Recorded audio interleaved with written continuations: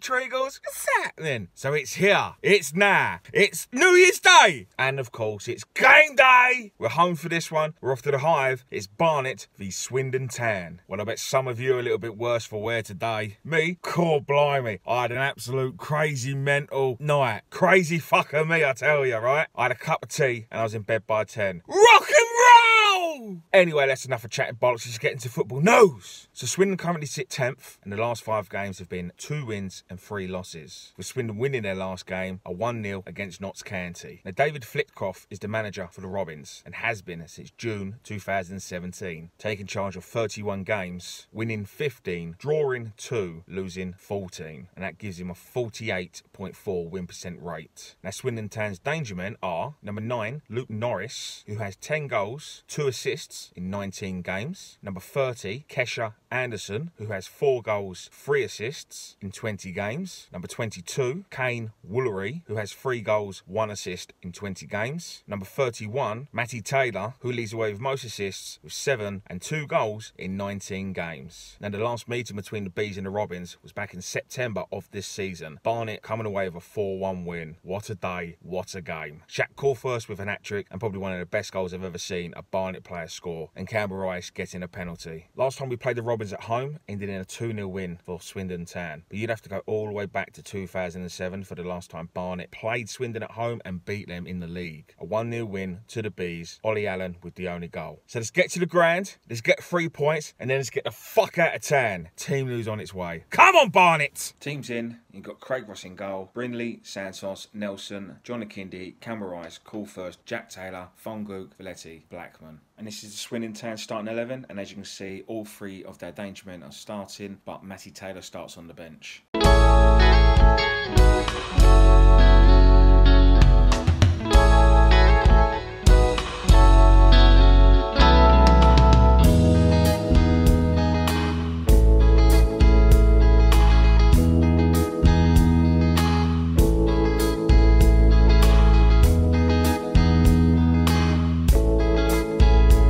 Minutes in, Barnet 0, Swindon Town 1. Gave away a silly free kick, we didn't need to do it. Free kick from about 30 yards and it's just gone straight into the top corner. 40 yards. Maybe even 40 yards. Craig Ross read it completely wrong. It's a fluke and it's just drifted in. Either way, we're losing 1-0. And literally a minute after that, Swindon go straight down the other end. A few 1-2 passes, literally like a hot knife through butter. They put it across the goal line. It was destined to go in. Brindley does well just to clear it. Otherwise, that would have been 2-0. Less than 20 minutes played. Will Cross get on that? Yes! Yes! Get in there! Wow, talk about an instant reply. As soon as that happens, we go down the other end. Campbell-Ryce puts a nice ball in.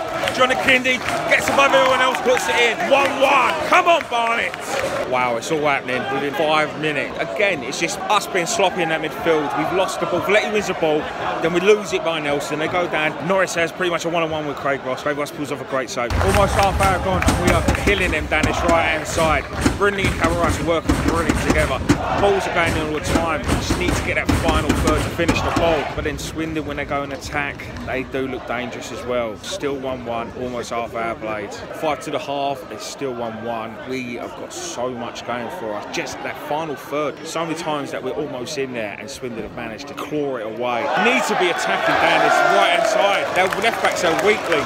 Right on half-time, Barnet 1, Swindon 2. You could argue we should have had a free kick going forward, but it wasn't given. They got straight down the other end. And we gave away another stupid free kick. Santos should have kicked it out in Rose Ed. Managed to knock it past him, and then Nelson got done like a kipper. We gave away a free kick, and they've scored from it. Again, we cannot defend set pieces. Didn't need to do it. Right, so it's half-time, and it's Barnet 1, Swindon Town 2. They caught us on the break with that last goal. In parts, we looked good. We looked really mobile and was closing down a lot better. It was 2 sloppy free kicks we gave away that we did not need to do. We really need to learn how to defend from set pieces. But going forward, again, we've had chances, and it's just that final ball that we cannot connect with. We were killing him down this right-hand side. The second half, we've got to score 2 goals. We've got to go for the win. We're now in the bottom 2 again. I'm getting sick and tired of saying this, jumping in and out like a fucking yo-yo, up and down. 45 minutes to go. We need 2 goals. Come on, Barnet. 63 minutes played. It's still 2-1 to Swindon. Totally different teams come out in this second half from Barnet. We're just giving everything away. I think our heads have dropped completely.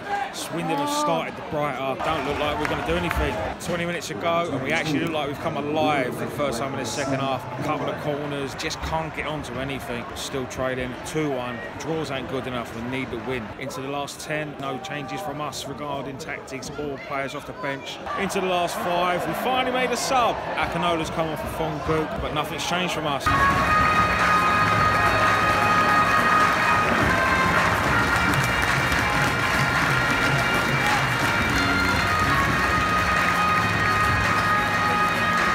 So we ended 2017 the same way we've started 2018, with another Barnet loss. The game finished Barnet's 1, Swindon Town 2. Is anyone else getting bored of me saying that? Because I'm really getting pissed off, frustrated and bored of keep saying the same thing week in, week out. The first half, we actually played some decent football and we looked like we was going to attack them a lot better. We had shape, we was controlling the midfield, we were destroying them down that right-hand side, but we just cannot finish in that final third.